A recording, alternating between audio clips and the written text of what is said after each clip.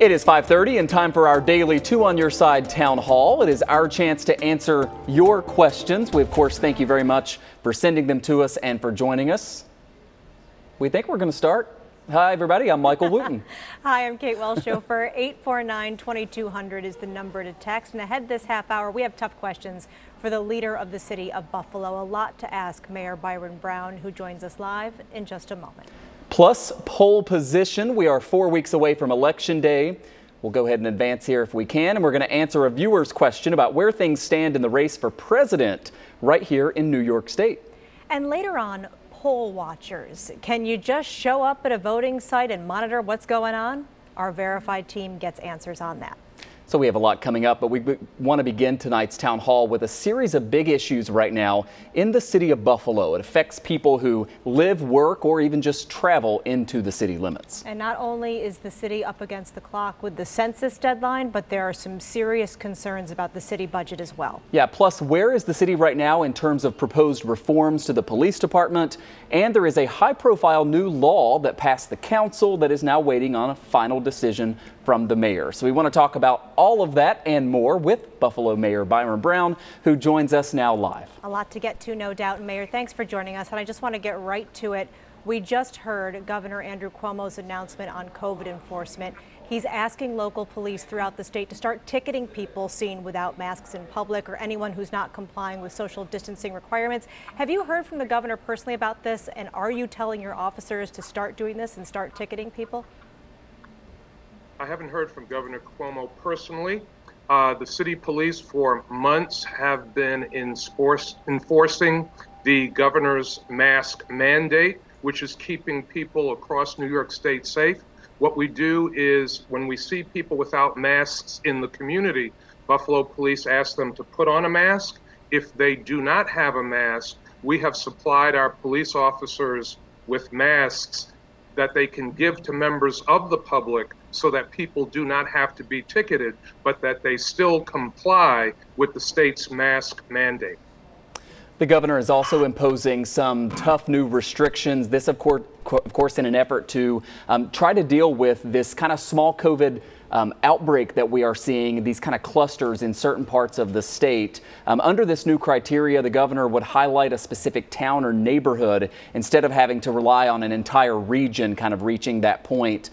They would be able to close all non-essential businesses for 2 weeks, including restaurants, bars, and gyms. Today, those restrictions were placed on certain portions of Brooklyn and Queens. Luckily, here in Western New York, even though we saw a little bit of a spike, Mayor, a couple of weeks ago, our numbers looking pretty good at the moment. Do you agree with this kind of new approach from the state and from the governor? We're seeing coronavirus spiking in communities across the state, across the nation. This is an effort on the part of the governor to keep members of our state safe and healthy. It is a strong measure, but in Buffalo, what we have been doing is talking to people every single day, reminding them about the importance of wearing masks, physically distancing by at least 6 feet, washing their hands frequently, and to avoid all mass gatherings. We're seeing pretty good compliance in the city of Buffalo, but we will continue to educate, to reach out, and to talk to people in our city every single day about what could happen if the numbers begin to go in the wrong direction in the city of Buffalo. Obviously, what we are seeing happen in Brooklyn, we don't want to see happen in Buffalo. We want to turn now to the census, as there are just 25 days left for people to respond in the city of Buffalo. A lot riding on these numbers, including hundreds of millions of dollars in federal funding and representation in Congress as well. And Mayor, there's been a lot of confusion.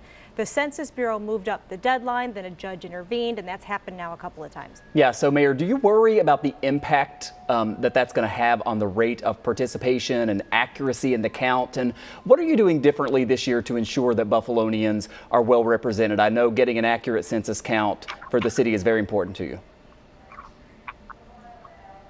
You know, all of the changes with the federal government, dates moving up, moving back, certainly that could impact the very negative way. We're out every single day talking to people, helping people fill out census.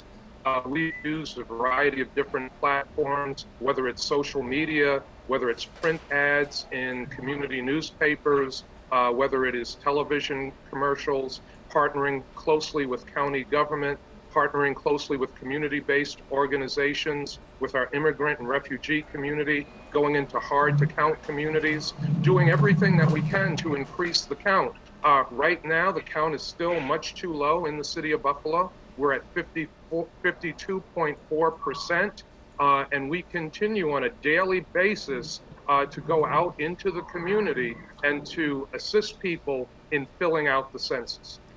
Moving on to the budget, no secret the pandemic has impacted. I got that wrong. It's 54.2. I flipped the numbers. 54. A little bit better. Thank you for the clarification. We want to talk about the budget as well. Speaking of numbers, no secret the pandemic has done a number on the city's finances. Buffalo's credit rating was just downgraded from A+ to A, and a bit of developing news in this regard. The president saying late today that negotiations are over, no COVID relief bill before the election. So without any help from Washington, what are you going to do?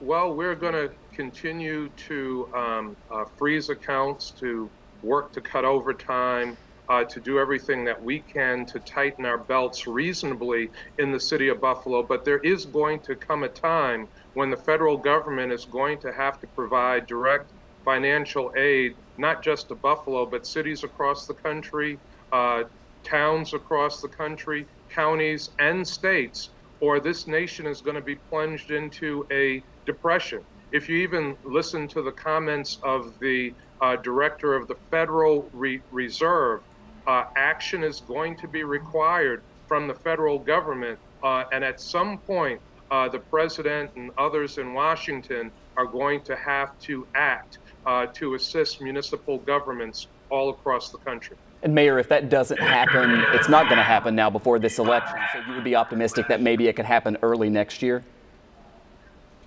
I'm hoping it will happen early next year.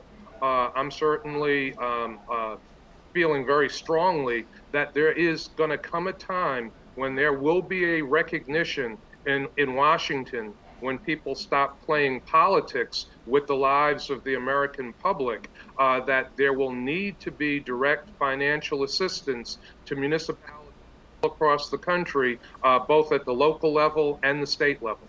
We know that police reform is still a big issue here and in many communities around the country.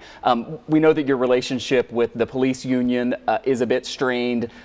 Two things on the table right now. There's a police contract still in negotiations, and there are police reforms that still need to get finalized. When did you last speak with the union, and are you concerned about being able to get some of these big things done? I mean, I know there were a lot of what people would consider to be maybe the easier and smaller changes that happened in the aftermath of some of the unrest.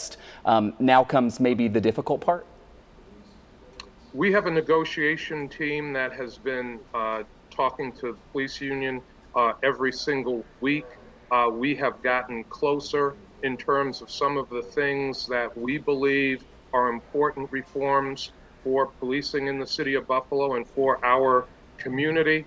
We have seen more cooperation from the union in those negotiations. I certainly would like to see it wrapped up sooner rather than later for the benefit of our community. And we continue to work hard and to be very diligent in communicating to the union that now is the time to be bold. Now is the time to take action for real reform in the best interest of our community, our police officers, and most importantly, the people that live, visit, and work in the city of Buffalo.